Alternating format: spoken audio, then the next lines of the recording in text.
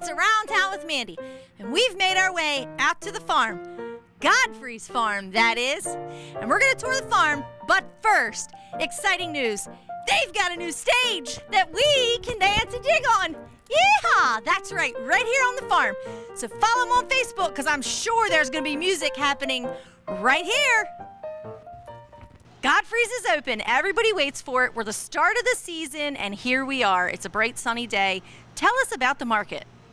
Yeah, so we just opened the weekend before Easter. We're super excited. The weather's turned around for this weekend. We've got our flowers out, our plants are out, the asparagus is coming in good. Lots of fruits and vegetables, new things to see. So. Lots of new things to see. I even heard the Peach Festival is going to be 2 days this year. So tell them where they can find out about these awesome events you guys have.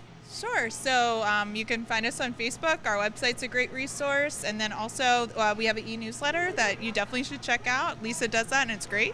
So we're here 7 days a week, Monday through Friday. It's 8 a.m. to 6 p.m. And then Saturday and Sunday, it's 8 a.m. to 5 p.m. Who doesn't want to be sweet as a peach?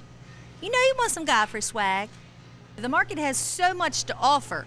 Tomatoes and fresh vegetables and produce and meats and ice cream. You can't leave Godfrey's without ice cream.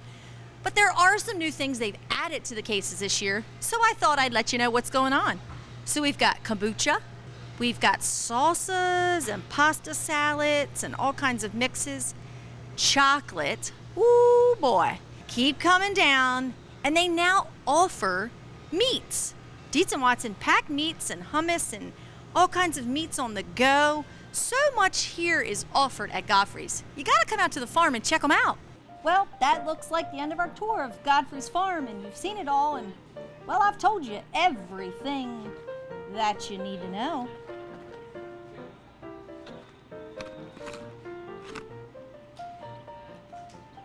These are so good.